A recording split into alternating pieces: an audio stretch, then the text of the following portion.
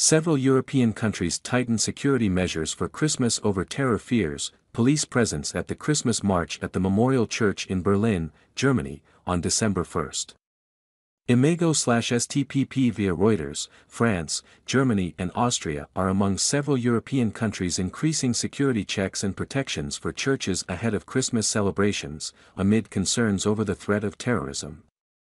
French Interior Minister Gérald Darmanin instructed police and gendarmes to increase their presence at churches across the country to protect the Christian faithful who will be gathering for the Christmas festivities this evening and tomorrow morning, he said Sunday on X, formerly known as Twitter. In neighboring Germany, authorities also stepped up their security efforts.